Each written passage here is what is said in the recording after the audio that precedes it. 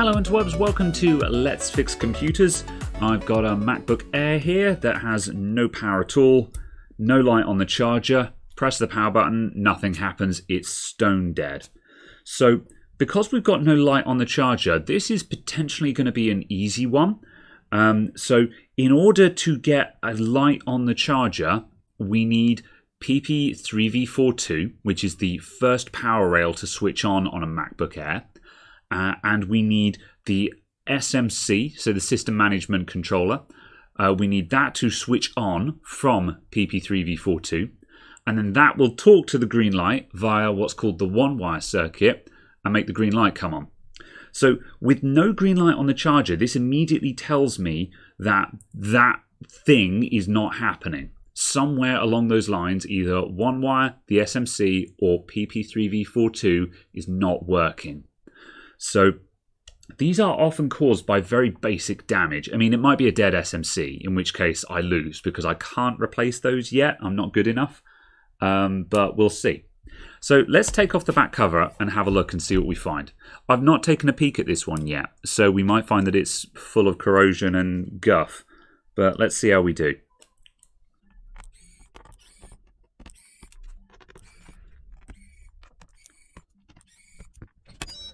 Oh.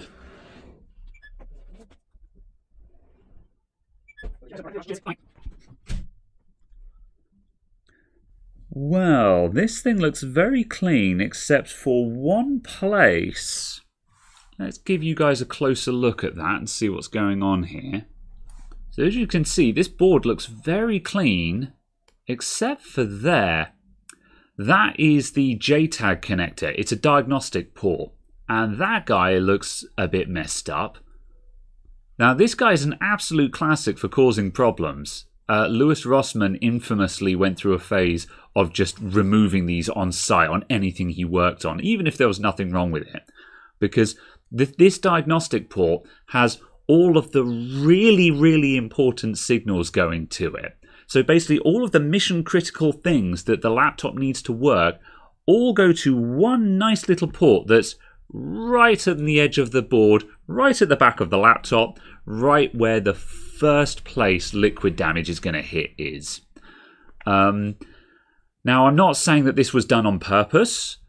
I'm just saying it was a really stupid place to put it. So that is entirely likely to be our issue, and it might just be a matter of we just simply clean this guy up or just rip it off the board. Also seeing something going on there. Although that might just brush off. Hang on a sec, where's my toothbrush?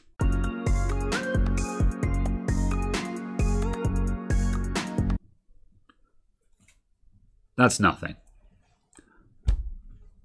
So, I'm going to disconnect the battery first of all. Let's just clean that up first and see what happens. Yeah, it looks like just a splosh of water or something has hit that. There's no other marks. Is there any tide marks on the thing? Oh, you know what? I think there is. Looking at the back of the laptop case, can you see that shiny mark?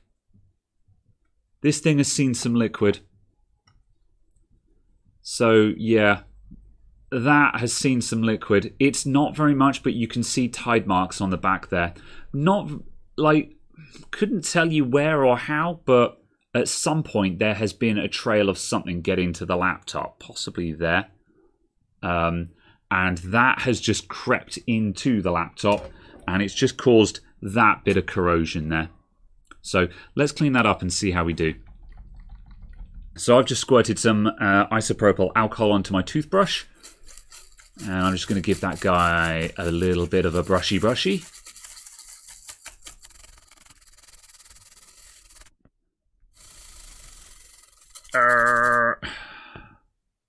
Frown. Let's see if that's done anything. So plugging it in with the battery disconnected first. And we've got a green light on the charger and fan spin.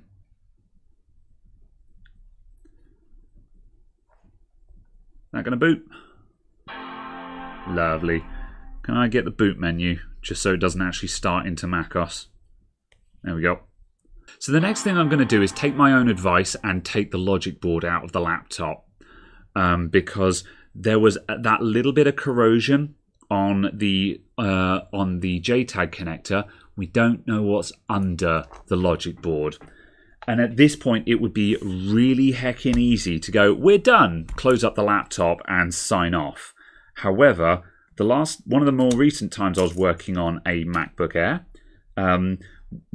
as we know, I took the logic board out to find that there was still a lot of corrosion on the bottom because the previous person had been lazy and not taken the board out. So let's not make the same mistake they did. Let's take the logic board out and inspect the other side to make sure that there's nothing horrifying on the bottom. I don't think there's going to be on this one. Like, we really had to strain our eyes to see this evidence of liquid damage. So I don't think there's anything to see, but we'll open it up just in case, just for good measure. So I'm going to pull out all the screws along here, take this board out, and we'll see if there's anything on the other side. I shall fast forward because I think we're mostly done.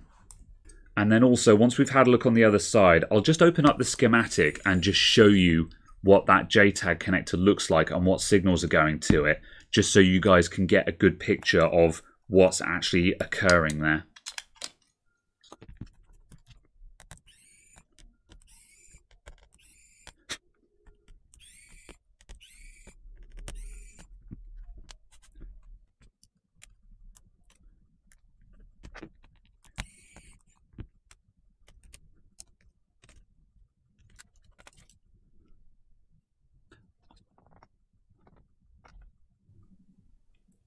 There we go. That's an honest logic board there.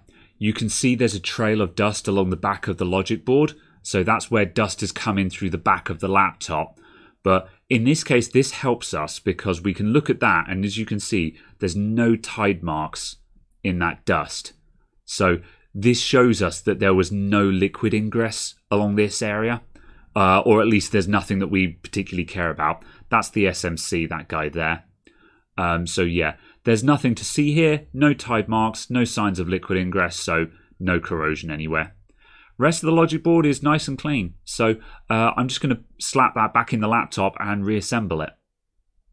Good stuff.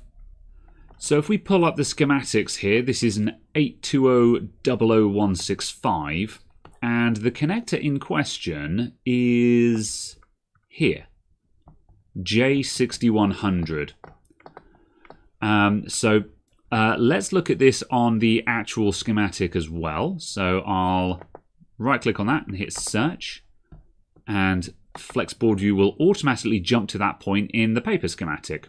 Oh, there we go. It's called the SAM connector. So I don't know the official term for this, but it says SAM connector in there. So if we actually have a look at the signals here, we've got a lot of SPI signals. So these are mainly used if you are plumbed into the SPI bus, then you can talk to a lot of stuff on the logic board, specifically including the SMC and the BIOS chip, so the UEFI chip. So that's some of the main things we're doing here. We've also got grounding, and we've got PP3V42 here. We've also got SMC reset L. So as you can see, there's a lot of critical lines here. We need that. If SMC reset L is shorted, then that means our SMC doesn't run. We've also got data lines going to directly into the SMC here. There's the I/O and the clock line going to the SMC. And obviously the SPI bus itself. If the SPI bus gets dragged down, then our UEFI BIOS chip doesn't work. So a lot of critical stuff here, right on the edge of the board. So what exactly was the problem? The rails up here, sort of, 7, 9, 11 were looking very bad, and also 2, 4, and 6 on the other side were looking really sketchy as well.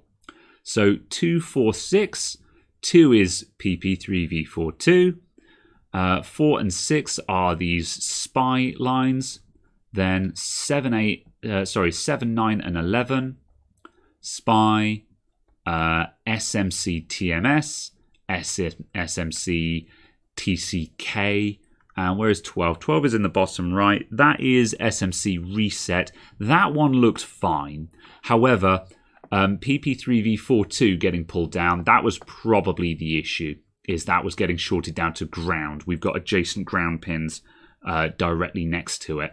So this hasn't done any permanent damage, because if something gets shorted to ground, that's a pretty safe place for it to get shorted to, which is why in an ideal world you want ground pins everywhere, because yeah, that's kind of the place you want to get shorted to, as opposed to getting shorted into a data line somewhere. But either way, you get the idea. Lots of very important stuff here. So this was another very easy repair, and I think this video serves as another good lesson in for people who are sort of in the repair business or looking to get into repair, but are a bit intimidated by board repair. And if you just look at board repair as this is not something I'm capable of doing, it's quite possible that you would have had this laptop come across your path and been like, I've got no idea what's wrong with that. I don't know how to approach diagnosing this motherboard. When in actual fact, technically, we wouldn't have needed any knowledge on any of this. All we would have needed to do was see that little bit of corrosion and been like, that looks like an important connector. I'll give it a scrub with some alcohol and a toothbrush and see if it comes good. And in this case, it came good. So I'm going to need to find some extra screws for this. I'll do those off camera. But for now, I'll just make sure that this thing still turns on, having taken it apart.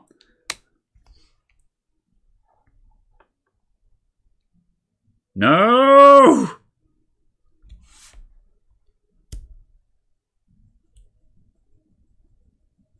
Oh my god.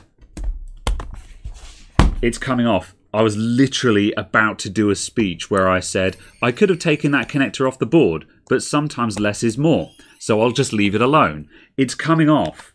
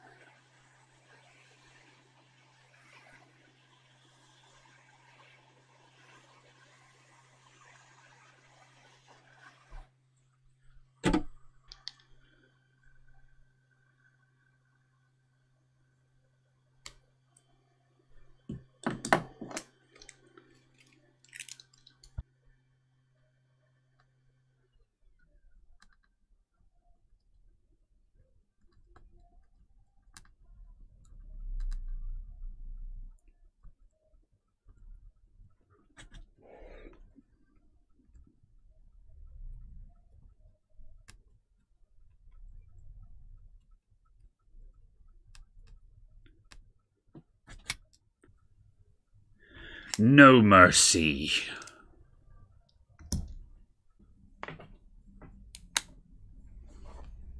Yeah, that's what I thought. All right. There we go. That's all I got for you today, everyone. Thanks very much for tuning in. As always, my support links are down in the description below for Patreon, Discord, Twitter, the second channel with the podcast on it and stuff like that. And I will see you in the next video. Bye, everyone.